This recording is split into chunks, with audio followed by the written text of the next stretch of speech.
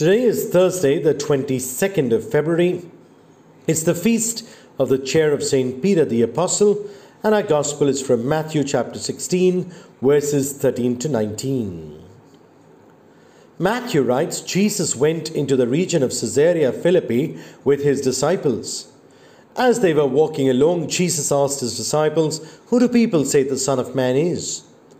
They replied, "Some believe that you are John the Baptist, others believe you are Jeremiah or one of the other prophets."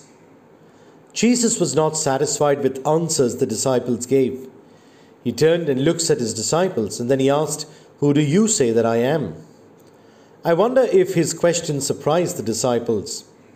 It's not surprising that Simon was the one who answered the question. Peter looked directly at Jesus and said from the depths of his soul, "You are the Christ, the Son of the living God."